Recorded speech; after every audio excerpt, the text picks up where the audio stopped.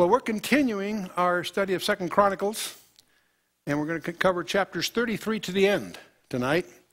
And last time we talked about one of the best kings of the southern kingdom, Hezekiah. But he's followed by Manasseh and then Josiah. So it's going to be a study of contrasts. To put us in a broad perspective, 1st and 2nd Chronicles. 1st Chronicles had the genealogies from 1 to 9, and then the reign of David. 2nd Chronicles focuses on Solomon, the first 9 chapters, and then the Davidic dynasty that we've been going through. We're going to go right up to the end until the captivity of Babylon tonight, and the Davidic dynasty. Very important because this is the dynasty that's going to rule the world. Our king, the king that we have allegiance to, is the final climactic king of that dynasty. But the monarchy, of course, under Samuel, Saul, David, Solomon, split under the Civil War into the southern kingdom we call Judah, and the northern kingdom it called itself Israel, which by the time we get to tonight's study has gone into, it's been wiped out. The Assyrians have captured them, distributed them, and eliminated them as a political entity. Judah is going to end up with a similar destiny, but with a very distinctive difference, that they will go into captivity with a commitment by God that it'll only last 70 years and they will return. And that difference is only because of God's commitment to David, not because they deserve it. Now, 1st and 2nd Samuel takes us up to Solomon. 1st Kings and 2nd Kings parallels what the Chronicles deal with, pretty much. First Chronicles really is parallel with 2nd Samuel, but 2nd Chronicles covers from the same duration that 1st Kings and 2nd Kings does. 1st and 2nd Kings being the political record, Chronicles being the priestly or Levitical record. Or putting it another way, Chronicles focuses on the southern kingdom from God's perspective. And he's an editor with a different agenda, if you will. And we're much closer to the end now than we were before. Now, we subsequently, previously, a couple of times ago, looked at Ahaziah, Joash, and Amaziah. And there we go. And I wanted to mention something to remind you when we first went through the genealogies. Remember that Matthew did not make reference to 3 people in his genealogy: Ahaziah, Joash, and Amaziah. Each one of these were slain. And Deuteronomy 29 verse 20 says the Lord will not spare him, but then the anger of the Lord and his jealousy shall smote against that man, and all the curses that are written in this book shall lie upon him, and the Lord shall blot out his name from under heaven. This was the threat that God described in Deuteronomy, and that's exactly what happened with these 3 kings. And if you examine Matthew's genealogy, you'll discover they are indeed blotted out for what it's worth. Shall blot out his name. In any case, last time we worked our way up to Hezekiah. He's one of the 5 good guys. And so one of the best kings of the gang here. The northern kingdom went from bad to worse. The southern kingdom had a lot, mostly bad, but there were a few good ones, 5 good ones out of the bunch.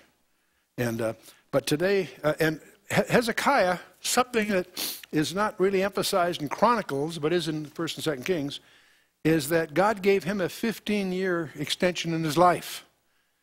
And that's a subject of a lot of debate among scholars, because during that 15-year extension, 2 major things occurred. One is, that's where these ambassadors came from Babylon, and Hezekiah made the big mistake of giving them hospitality and showing them all his treasures, which of course just simply set the stage for Babylon, gave them their ambition, which a generation later came and helped themselves. But the other thing that happened during that extension is Manasseh was born. And he was bad news. And so some people try to philosophize a little bit that maybe it would have been better off he hadn't gotten his extension. But in any case, we're going to go from Hezekiah, the good king, in chapter 29 through 32, to Manasseh in chapter 33. That's our first segment tonight. And Manasseh was 12 years old when he began to reign. And he reigned 55 years in Jerusalem. So he reigned a long, long time. And clearly the young guy didn't learn much from his father. His father's one of the best kings, but when he takes over, it's bad news, really bad news. He set about to do all the evil, all the things you could think of to anger God. As verse 2 says, he did that which was evil in the sight of the Lord, like unto the abominations of the heathen, whom the Lord did cast out before the children of Israel. You know, it's interesting. You'd think they would have learned by example. Their brothers to the north had embraced idolatry, and they got clobbered. God did exactly what the prophet said they were going to do, and he wiped them out. You'd think that the southern kingdom would have learned something by that, but nevertheless, that's what they did. They rebuilt the high places, that they're called, the altars to the heathen idols, and the fertility goddess, and so forth. For he built again the high places which Hezekiah his father had broken down, and he reared up altars for Balaam, Balaam being plural of Baal, of course, and made groves, the groves there being essentially phallic symbols, and worshipped all the host of heaven and served them, host of heaven being the planets and so forth, and served them. And he built altars in the house of the Lord, whereof the Lord had said, in Jerusalem shall be my name forever. So God, this is especially offensive. Idol worship is always offensive to God, but doing it in the place that he has set aside for himself is especially offensive. And he built altars for all the host of heaven in the two courts of the house of the Lord. He not only did this, but he did it in the house of the Lord. That in a sense, is even more insulting. And and like his grandfather, Ahaz, he also offers his own son as sacrifices in the valley of Ben Hinnom. And so verse 6 there, and he caused his children to pass through the fire in the valley of the son of Hinnom. Also he observed times. In other words, that's like astrology. And he used enchantments and used witchcraft and dealt with a familiar spirit and with wizards. And he wrought much evil in the sight of the Lord to provoke him to anger. Now, always this, they call it the New Age. Nothing New Age about the New Age at all. It's paganism with just new packaging. What they called, familiar spirits, we call channelers. Same business. And so he indulged in sorcery, which is basically defined. What is sorcery? Seeking to gain power from evil spirits. And divination, seeking to interpret the future by omens. And witchcraft, seeking to control others through the communication with evil spirits. So these things are obviously all related, and yet they have their distinctives. And he set a carved image, the idol which he had made, in the house of God, of which God had said to David and to Solomon his son, in this house and in Jerusalem, which I have chosen before all the tribes of Israel, will I put my name forever. And so, most serious thing of all, he set up an image of an Asherah, if you will, within the temple, which was supposed to be used exclusively by the Lord. So this is very insulting, and of course even 2 Kings deals with that in some depth. Neither will I any more remove the foot of Israel from out of the land which I have appointed for your fathers, so that they will take heed to do all that I have commanded them according to the whole law and of the statutes and of the ordinances by the hand of Moses. So that was God's commitment. So Manasseh made Judah and the inhabitants of Jerusalem to err and to do worse than the heathen, whom the Lord had destroyed before the children of Israel. God destroyed the northern tribes for their idolatry. And yet they did even worse, because they did that idolatry right in the dedicated spaces. The Lord spake to Manasseh and to his people, but they would not hearken. So Manasseh is a bad king, and he also led the people astray. And God tried to, correct it, but they wouldn't listen. So wherefore the Lord brought upon them the captains of the host of the king of Assyria, which took Manasseh among the thorns and bound him with fetters and carried him to Babylon. So because Manasseh and his people ignored the Lord, his punishment was swift and sure. Assyria, again, the same people that took the northern kingdom in slavery, are still a power there, and they came against Judah. And with great ruthlessness, they bound Manasseh, put a hook in his nose, and as if he was a wild bull or something, and took him off to Babylon, which was a Assyrian southern. In these days, Babylon was just a troublesome city-state of Assyria. In the coming few years, Babylon is going to get its freedom. But at this stage, Babylon is just a political football of Assyria, in effect. And when he was in affliction, this is Manasseh now, and this is a very interesting thing. We could spend a lot of time talking about how evil Manasseh was. In fact, the 2 Kings rendering of all of this, there was blood from border to border. And God's judgment on Manasseh is very, very severe. But here, the Chronicles just focuses right in on something, another dimension of this that we're going to take heart in. When he, Manasseh, was in affliction, he besought the Lord his God and humbled himself greatly before the God of his fathers and prayed unto him. And he was entreated of him and heard his supplication and brought him again to Jerusalem into his kingdom. And Manasseh knew that the Lord, he was God. This evil king, the most evil of the bunch, repented. And God honored that. And that should remind you of 2 Chronicles 7:14. Remember that verse we talked about in such depth back some sessions ago? That says, if my people are called by name will humble themselves and pray and seek my face and turn from their wicked ways, then will I hear from heaven, forgive their sin and heal their land. That's God's commitment. And that's exactly what Manasseh did.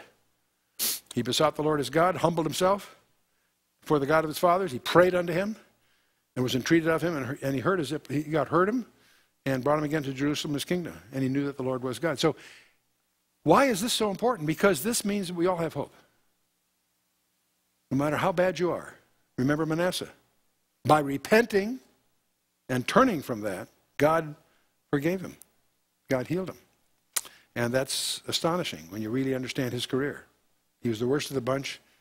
And now after this, he built a wall without the city of David on the west side of Gihon, in the valley, even to the entering in at the fish gate, encompassed about Ophel, and raised up a very great height, and put captains of war in all the fenced cities of Judah. So he rebuilt the defenses, probably in anticipation of another Assyrian onslaught.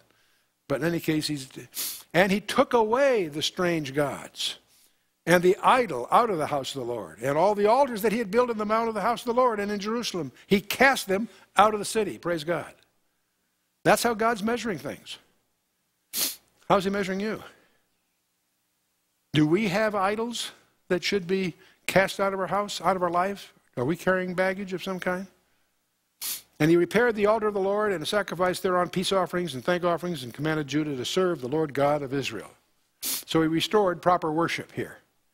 He removed all the pagan idols for which he'd been responsible, but he did restitution, so to speak. But nevertheless, the people did sacrifice still in the high places, yet unto the Lord their God only. Now the rest of the acts of Manasseh, and by the way, the people were used to worshiping in the high places. That was the wrong place, but they're used to it, so they continued there, even though they're worshiping the Lord. So now the rest of the acts of Manasseh and his prayer unto his God and the words of the seers that spoke unto them in the name of the Lord God of Israel, behold, they are written in the book of the kings of Israel. And the word Israel here speaks for the total nation, thus it really is talking about Judah, because the northern kingdom that called itself Israel is now gone. The southern kingdom is the only thing left. I mention that, though, because some people make a big thing of nomenclature. You need to realize that term is used connotatively, generically for the whole nation there.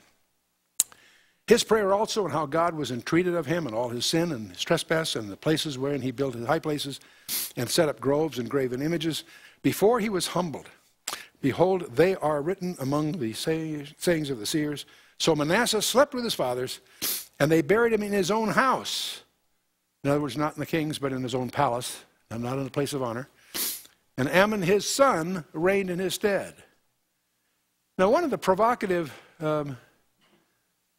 because of his wickedness as a history, he wasn't buried in the tombs of the kings, in his own palace. It's strange that we can have a king like Hezekiah, who is so outstanding, and his son Manasseh was bad news. That must give us pause. Because how often do we know a really good family, good Christian family, raising kids the way they should, and everything seems to be right, and yet those kids can turn and be rebellious. It's a very, very, not always, fortunately, and often when they do, they come back. But still, there's no simple answer. It's a subject of a lot of discussion, but it's a sobering thing to recognize the intrinsic rebellion that can be even in a well brought up environment, so forth. And Ammon is his son. Ammon was 22 years old when he began to reign, and he reigned 2 years in Jerusalem. He had a pretty short time. He was a bad news, and unlike his father, he did not repent. in verse 22, and he did that which was evil in the sight of the Lord, as did Manasseh his father, for Ammon sacrificed unto all the carved images which Manasseh his father had made, and served them, and humbled not himself before the Lord, as Manasseh's father had humbled himself. But Ammon trespassed more and more, and his servants conspired against him and slew him in his own house. His own servants assassinated him. So it was, his moves were very unpopular. But the people of the land slew all them that had conspired against the king Ammon. And the people of the land made Josiah his son king in his stead. Now Josiah is a good guy, young, but a very good guy. He takes charge. 2 Chronicles chapter 34, Josiah. Now, there's going to be some things occurring in Josiah's life that will lead to some unsolved riddles that will be the subject of our final session after this one. But so we're going from Manasseh to Josiah in 2 chapters. So he's a good guy. Josiah was 8 years old when he began to reign, and he reigned in Jerusalem 31 years. And he did that which was right in the sight of the Lord, and walked in the ways of David, his father. Grandfather, great-grandfather, whatever, and declined neither to the right nor hand to the left. In other words, he was a straight guy. For in the 8th year of his reign, while he was yet young, he began to seek after the God of David his father. And in the 12th year, he began to purge Judah and Jerusalem from the high places and the groves and the carved images and the molten images. So when Manasseh had later purged the land of the bad things, it was just in the temple area and so forth. The land itself needed attention, and that's what Josiah is purging Judah and Jerusalem from the high places, groves, and so forth. And they break down the altars of Balaam in his presence, and the images that were on the high above them he cut down, and the groves and the carved images and the molten images he brake in pieces, and made dust of them, and strode it upon the graves of them that had sacrificed unto them. In other words, he took all their paraphernalia, crushed it, wrecked it, burned it, whatever, and burned the bones of the pagan priests on their very altars. So this guy was serious about it, didn't mess around. And he burnt the bones of the priests upon their altars and cleansed Judah and Jerusalem. So did he in the cities of Manasseh, Ephraim, Simeon, even in Naphtali, with their mattocks round about. Now, I want you to notice Manasseh, Ephraim, and Simeon, and Naphtali. Are these part of the northern kingdom or the southern kingdom? Northern kingdom. And obviously, we're talking geographically, not tribally. That's where everybody gets messed up. This whole idea of the 10 lost tribes is a myth, and I want you to be sensitive as you go through the scripture that again and again that demonstrates that is a myth and leads to a lot of confusion. But in any case, Josiah here is cleaning house throughout the whole land, including up north, Manasseh and Ephraim, Naphtali, that's all up north. And when he had broken down the altars and the groves and beaten the graven images into powder and cut down all the idols throughout all the land of Israel, he returned to Jerusalem. And now in the 18th year of his reign, when he had purged the land and the house, he sent Shaphan, the son of Azaliah, and Messiah, the governor of the city, and Joah, the son of Joahaz, the recorder, to repair the house of the Lord his God. So the temple's a mess. These guys are dispatched to clean house, fix that up, repair it. And when they came to Hilkiah, the high priest, they delivered the money that was brought into the house of God, which the Levites that kept the doors had gathered of the hand of Manasseh and Ephraim and of all the remnant of Israel and of all of Judah and Benjamin, and they returned to Jerusalem. I want you to notice that all these tribes, Manasseh, Ephraim, and so forth, the so-called lost tribes, they certainly weren't lost in that day, they were actually sending money for the repair of the temple. And incidental to our thing, but I want you to be sensitive to that as we go. And they put it in the hand of the workman that had the oversight of the house of the Lord, and they gave it to the workmen that brought the house of the Lord to repair and amend the house, even to the artificers, the builders, gave they it, to buy hewn stone and timber for couplings, and to floor the houses which the kings of Judah had destroyed. Okay, the men did the work faithfully, and the overseers of them were Jahath and Obadiah, the Levites, and the sons of Merari, and Zechariah and Meshullam, of the sons of the Kohathites, to set it forward, and the other of the Levites, all that could skill of instruments of music. Also they were over the bearers of burdens, and were overseers of all that wrought the work in any manner of service, and of the Levites there were scribes and officers and porters. And when they brought out the money that was brought into the house of the Lord, Hilkiah the priest found a book of the law of the Lord given by Moses. This is a very interesting statement. It's pivotal. It changes the history of Israel. See, when they went in the house, they're doing repairs, they're remodeling, and the priest found a book of the law of the Lord given by Moses. Scholars suspect that this may be referring to an original copy by Moses himself. And it apparently was so venerated that it was put in a special chest and hidden, because all the copies of the Torah had been destroyed by Manasseh. He was trying to wipe out Judaism. And so he took all the Torah things and had them destroyed. They thought they were all gone under Manasseh and under Ammon.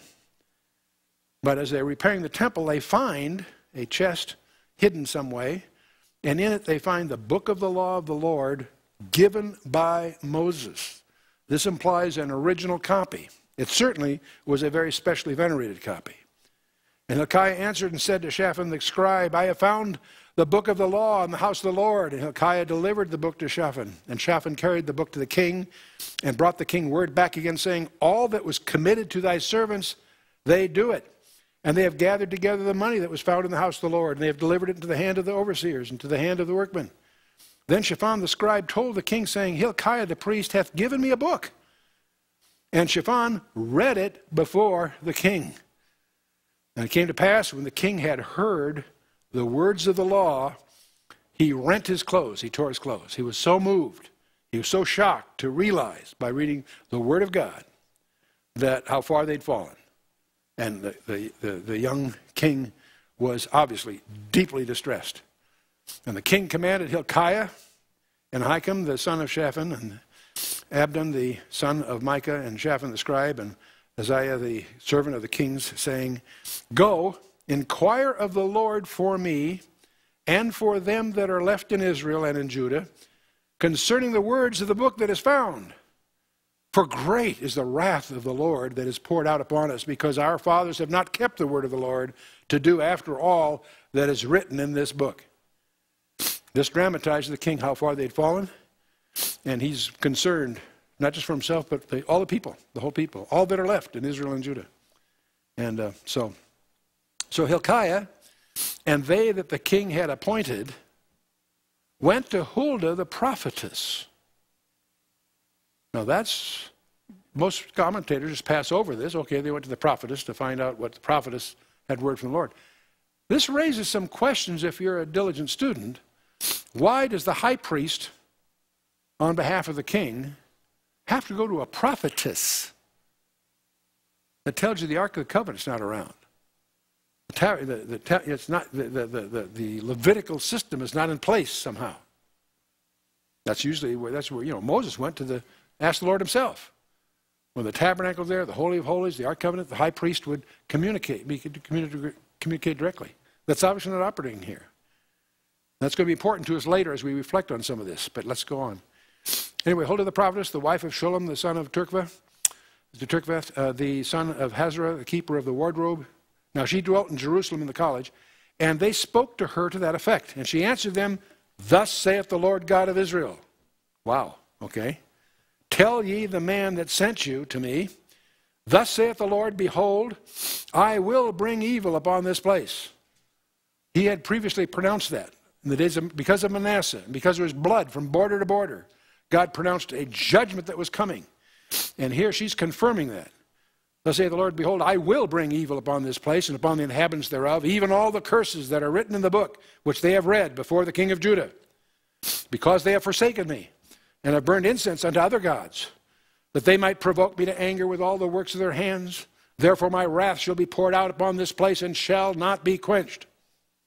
And as for the king of Judah, who sent you to inquire of the Lord, so shall ye say unto him, thus saith the Lord God of Israel concerning the words which thou hast heard, because thine heart was tender, and thou didst humble thyself before God, when thou heardest his words against this place and against the inhabitants thereof, and humblest thyself before me, and didst rend thy clothes and weep before me, I have even heard thee also, saith the Lord. Behold, I will gather thee to thy fathers, and thou shalt be gathered to thy grave in peace. Neither shall thine eyes see all the evil that I will bring upon this place, and upon the inhabitants of the same. And so they brought the king word again. Then the king sent and gathered together all the elders of Judah and Jerusalem. What God is saying, the judgment is coming, because they deserve it. But because this king, this young king, Josiah, has had his heart in the right place, it won't come in his lifetime. He's going to have years of peace. It's after he dies that God will bring the judgment. That's what he's saying. Then the king sent and gathered together all the elders of Judah and Jerusalem. And the king went up into the house of the Lord. And all the men of Judah and the inhabitants of Jerusalem and the priests and the Levites and all the men, great and small, and he read in their ears all the words of the book of the covenant that was found in the house of the Lord. Praise God for that.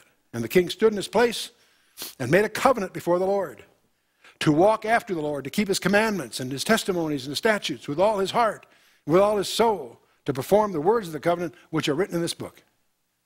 Now this could be Exodus 20, as some people feel it is, Exodus 20 through 23. Some feel he was reading all of Deuteronomy. They generally assume he didn't read the whole Torah, but he certainly read the relevant parts here that are here alluded to.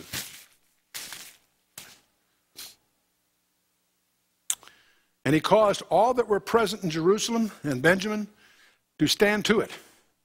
And the inhabitants of Jerusalem did, according to the covenant of God, the God of their fathers. And Josiah took away all the abominations out of all the countries that pertained to the children of Israel, and made all that were present in Israel to serve, even to serve the Lord their God. And all his days they departed not from following the Lord, the God of their fathers. That is a great report card. That kid did pretty well. But now we get into chapter 35. It's the next to the last chapter of the book of 2 Chronicles. And it'll read straightforward. It'll tell you a story. But I want you to be careful with the details, because it's my suspicion that it hints at some major, major mysteries that we're going to explore in the subsequent session. 2 Chronicles 35, verse 1, Moreover, Josiah kept a Passover unto the Lord in Jerusalem, and they killed the Passover on the 14th day of the first month, which is obviously the traditional day. And he set the priests in their charges and encouraged them to the service of the house of the Lord. And he said unto the Levites that taught all Israel, which were holy unto the Lord, Put the holy ark in the house which Solomon the son of David, king of Israel, did build. It shall not be a burden upon your shoulders. Serve now the Lord your God and his people Israel. This little verse, verse 3, is overlooked, in my mind, by virtually every commentator I've looked at. What the king is telling the Levites to do is to bring the ark into the house, the temple, which Solomon the son of David, the king of Israel, did build. That means the ark was not in the temple. Okay. It shall not be a burden upon your shoulders. That means it's in transit somewhere. And it's a matter of speculation as to where it might be, but I'll come to that. Serve now the Lord your God and his people Israel. They apparently are not serving the people Israel. So the Levites have the ark somewhere outside the country. Now, this is the command the king gives the Levites. And virtually every commentary I've looked at presumes that's what the Levites did. Doesn't say they did. And I'm beginning personally to suspect that this leads to a whole other thing that we'll get into subsequently, but I just want to alert you to it while we're here. Put the holy ark in the house which Solomon the son of David, king of Israel, did build. It shall not be a burden upon your shoulders. Serve now the Lord your God and his people Israel. Okay. It doesn't say they complied. They apparently had taken the ark and the mercy seat. You know, that's something else. We tend to presume that the mercy seat and the ark are the same thing. No, they're two elements. The mercy seat happens to be on top of the ark, and obviously they're often spoken of together for that reason.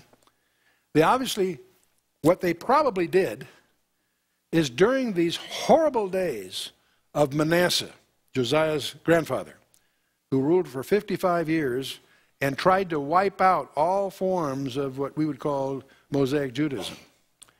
So to protect the Ark of the Covenant from his ravages, he apparently went through the temple, destroyed it, burned the Torah. The Levites took the Ark of the Covenant out of there, out of his jurisdiction, out of the temple, out of the Jerusalem, out of the country. I'm going to show you why we suspect they fled under the protection of Pharaoh Necho in Egypt. But let's move on here. Verse 4.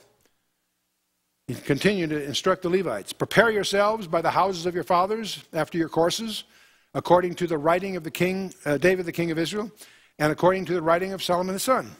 And stand in the holy place according to the divisions of the families of the fathers of your brethren, the people, and after the division of the families of the Levites. So kill the Passover, sanctify yourselves, prepare your brethren, that they may do according to the word of the Lord by the hand of Moses.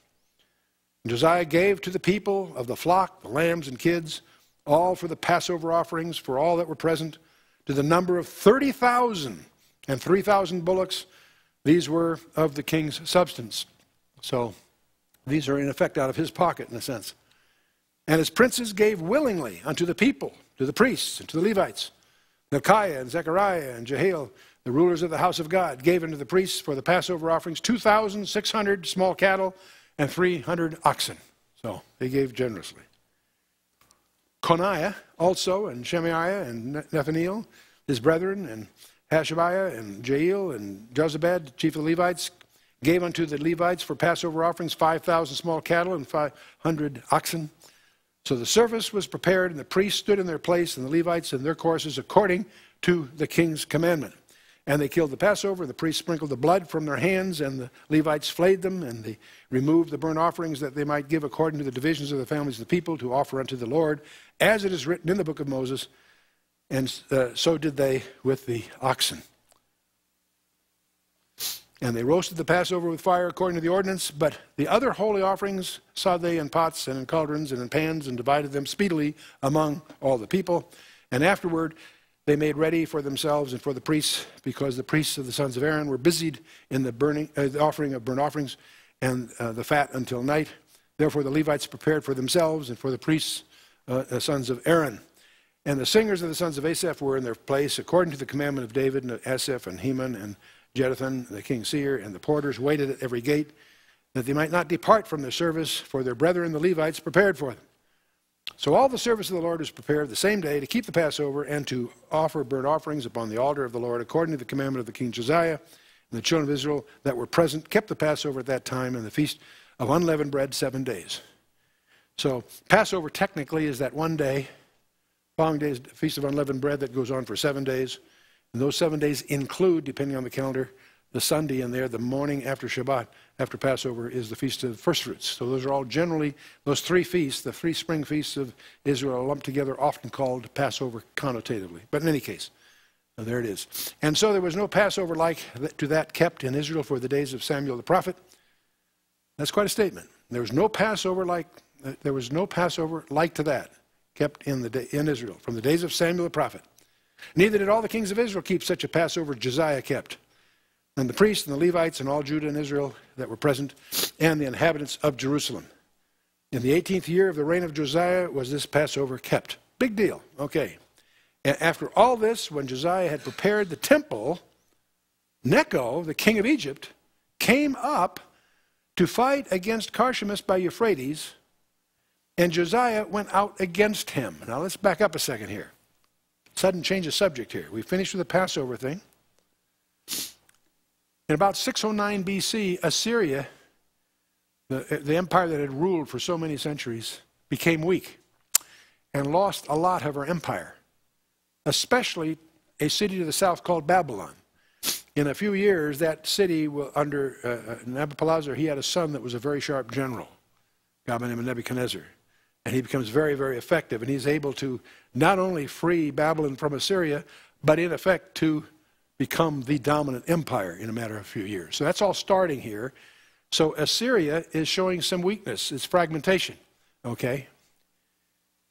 Nineveh itself fell in about 3 years earlier.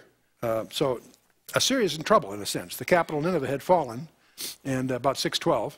And so they concentrated their forces around Haran and Karshemish in the upper Euphrates. Now, this attack by Pharaoh Necho against Assyria is understandable. He's getting strong in power. Assyria's starting to crumble. He's going there to strengthen himself. That makes sense. But why is Josiah going out against Pharaoh Necho? Assyria is the traditional enemy of Israel.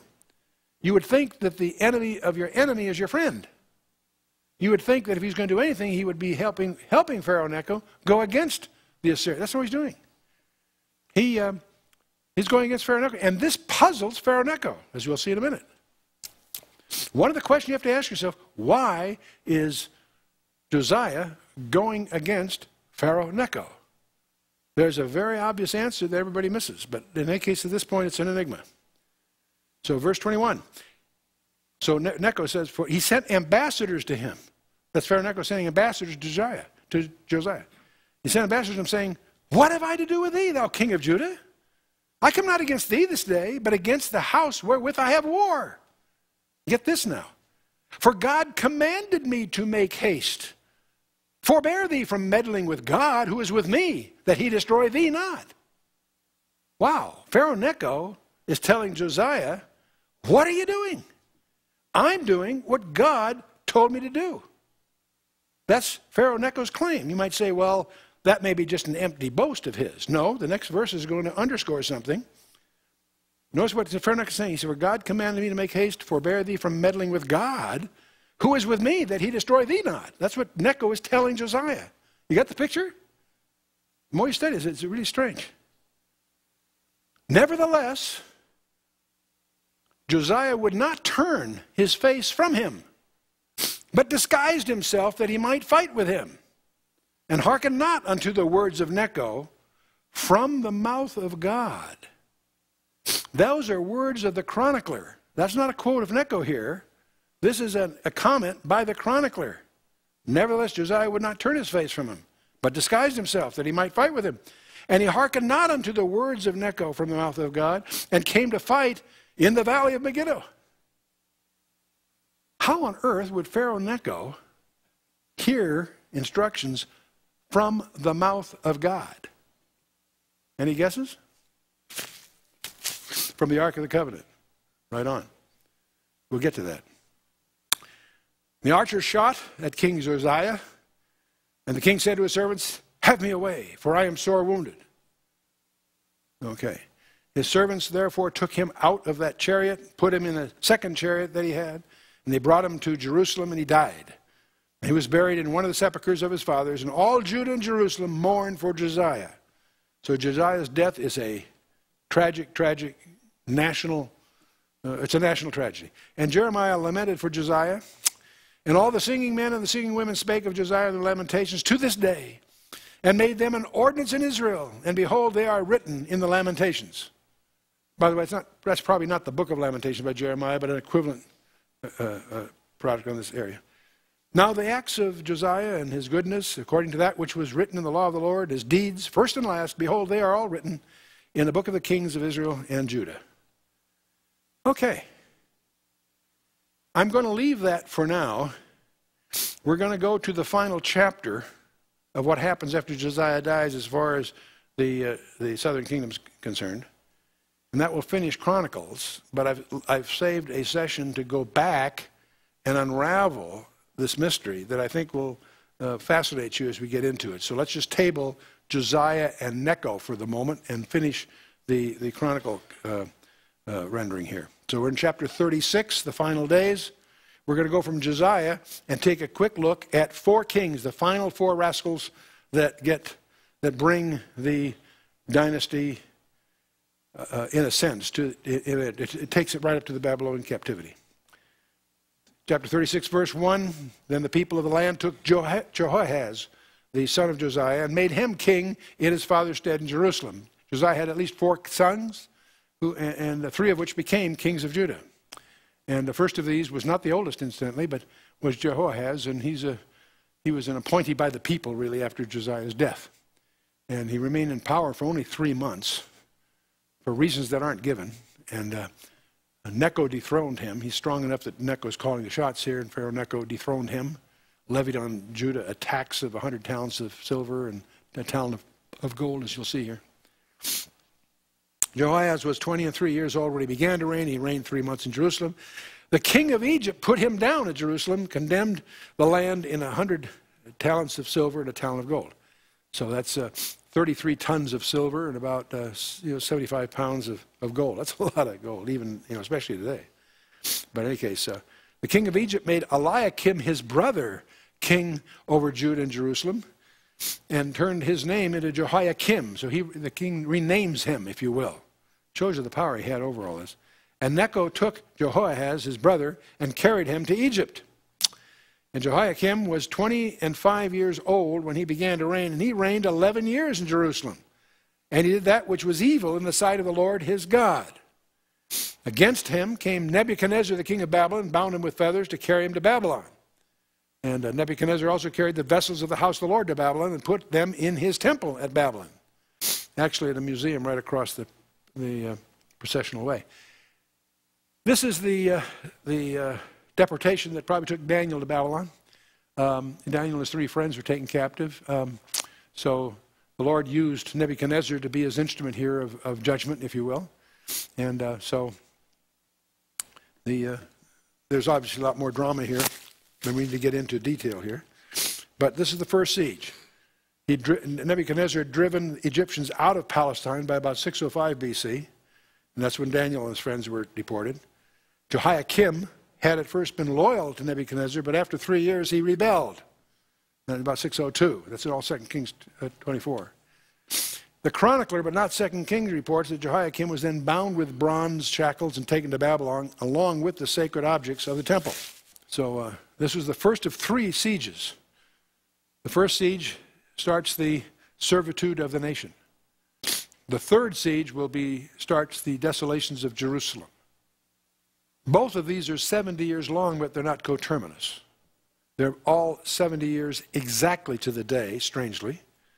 The servitude of the nation starts with the first siege of Nebuchadnezzar, and it's concluded by the conquest of Babylon by Cyrus the Persian. And the third siege of Nebuchadnezzar starts the desolations of Jerusalem, and it is terminated by the decree of Artaxerxes Longimanus, which is the trigger for Daniel's 70 weeks prophecy. So if you're studying prophecy precisely, that's all worth getting into. I won't try to get into it all here. I was tempted to, but it'll take all our time to develop all that. I just encourage you to tie that to your study of Daniel, if you will. Now, apparently, Jehoiakim was released or escaped from Babylon because he was given a dishonorable burial outside the gates of Jerusalem in Jeremiah 22. Now, now the rest of the acts of Jehoiakim and his abominations which he did, and that which was found in him, behold, they are written in the book of Kings of Israel and Judah. And Jehoiachin, his son, reigned in his stead. Now, Jehoiachin is also called Jeconiah. That causes a lot of confusion. Jehoiachin was 8 years old when he began to reign. He reigned 3 months and 10 days in Jerusalem, and he did that which was evil in the sight of the Lord. Now, this is the guy. He's called Jeconiah by Jeremiah, but it's the same guy. He's also called Jehoiachin. God is so upset by now that he says in Jeremiah 22:30, write this man childless, a man that shall not prosper in his days, for no man of his seed shall prosper, sitting upon the throne of David and ruling any more in Judah. Now, if you have a Jewish friend that knows his Tanakh, his scriptures, give him Jeremiah 22:30 and ask him, how do you get a Messiah out of this? The Messiah has to come from the royal line, and now the royal line has a blood curse on it. Where do you go with that? Just leave that with him. Resolve. It turns out there's no way out of that box canyon except one, and that's a virgin birth. And that's the daughters of Zelophehad. So Jeconiah and Jehoiachin are the same guys, in effect. Now, we look at the genealogy in Luke. You remember he starts with Adam. He goes down through Noah. We talked a lot about that before. Matthew goes from Abraham to David. And of course, Luke's genealogy connects that from Noah down to, so the last part of Luke's genealogy from Abraham to David and Matthew's obviously identical. No problem there. But when you get to David, a different thing happened. By the way, the last four, Boaz, Obed, Jesse, and David, you'll find encrypted in the 38th chapter of Genesis in 49 letter intervals in chronological order, and are also listed in the last chapter of Ruth. But moving on, the house of David, what happens here? Well, Matthew, of course, goes through the first surviving son of Bathsheba, Solomon, down through Rehoboam, and these very kings we've been talking about, until you get to Jehoiakim. We've got a problem there, because there's a curse, a blood curse on that line. And that line ends up with Joseph, who is the legal father, but not the blood father of Jesus Christ. Luke's a doctor. He's concerned about Christ's humanity, and when he comes to David, he does it a left turn. He goes through the second surviving son of Bathsheba, Nathan, and he goes down through a genealogy by bloodline to Mary. And Heli is the father of Mary, but he's the father that adopts Joseph as a son because of the provisions of the daughters of Zelophehad. When you get to Salatiel and Zerubbabel, you wonder, well, how did they get in there? Because they also are in this, they are in the bloodline. See, they're not carrying the bloodline of Jehoiachin. How does that come off? Well, Jeconiah and Shealtiel, the same wife, it was the duty of the, there's a Levirate marriage involved, where the duty of the brother raises up seed to the son. And that goes to Zerubbabel, and on it goes. So you can sort that out. We did that all, this is all by way of review when we got at this earlier. The Levirate marriage comes from Levir, meaning husband's brother. And it's codified in the Torah in Deuteronomy 25. And Pedaiah raises up seed for Shealtiel, which leads to Zerubbabel as the seed of Pedaiah, but in the name of Shealtiel. He's not actually the bloodline of Shealtiel. And Luke links Pedaiah to Neri, the blood descendant of David, because he's going through the wife, if you will, and her father. So, but in any case, Zerubbabel's line in the chronicler lists Zerubbabel's 7 sons and 1 daughter. None of them appear in the genealogy of either Matthew or Luke. All of this is by way of review, if you recall, when we dealt with this earlier. And so, okay. This all built on the daughters of Zelophehad. The Torah had an exception on the rules of inheritance. It was requested by Zelophehad. He had 5 daughters. He requested that of Moses in Numbers 27. Moses goes to the Lord. The Lord says, make that exception. When you get to the days of Joshua, those 5 daughters come to Joshua, and indeed he checks the record. In Joshua 17, he grants that inheritance. What most people don't recognize is the claims of Christ hang on that exception. Because when you had this situation, as long as the daughter, if there are no sons, if the daughter married within the tribe, the father of the bride adopted her husband as his son. And that happens in Ezra, Nehemiah, and a number of other places. And this anticipates the lineage of Christ because it is a way that the virgin birth lines up Christ to get of both the house and lineage of David. And so Joseph was the son-in-law of Heli. If you look at Luke 3:23, in the Greek, the word is nomitzo, which means reckoned as by law. He's the son-in-law of Heli, not the son of Heli. So that's the virgin birth. It's hinted at in the Garden of Eden in Genesis 3:15. It's prophesied by Isaiah in Isaiah 7:14. And it's required by the blood curse on the royal line in Jeremiah 22:30. All by way of review, but I share it with you because it can be very powerfully used. But let's move on. 2 Chronicles 36. And when the year was expired, King Nebuchadnezzar sent and brought him to Babylon, the goodly vessels of the house of the Lord, and made Zedekiah his brother king over Judah and Jerusalem. And Zedekiah was 21 years old when he began to reign, and reigned 11 years in Jerusalem. After the first siege, the false prophets tried to get the king to rebel. And Jeremiah in Jerusalem and Ezekiel in Babylon said, don't do it. Nebuchadnezzar is the hand of God. And they threw Jeremiah in prison because he was a traitor. And they got the king on an ego trip, and he rebelled against Nebuchadnezzar. Nebuchadnezzar came and put it down, put a second king in charge. And we get to Zedekiah, and when Zedekiah, same thing. At first, the prophet said, come on, we got to throw, we're God's people, we got to throw Nebuchadnezzar, the yoke of Nebuchadnezzar off. Jeremiah said, don't do it, because if you do, God will destroy Jerusalem. And they eventually got him on his ego trip, and he reigned 11 years, and then he also rebels against Nebuchadnezzar, and you get to the third siege of Nebuchadnezzar. By now, Nebuchadnezzar had a belly full of the whole operation. He goes there and he levels the place. And that's the third siege. Zedekiah did what was evil in the sight of the Lord his God, humbled not himself before Jeremiah the prophet, speaking from the mouth of the Lord. And he also rebelled against King Nebuchadnezzar, who had made him swear by God. But he stiffened his neck and hardened his heart from the turning unto the Lord God of Israel. Moreover, all the chief priests and the people transgressed very much after all the abominations of the heathen and polluted the house of the Lord, which he had hallowed in Jerusalem. And the Lord God of their fathers sent to them by his messengers, rising up betimes and sending, because he had compassion on his people and on his dwelling place. But they mocked the messengers of God. They despised his words, misused his prophets, until the wrath of the Lord arose against his people, till there was no remedy.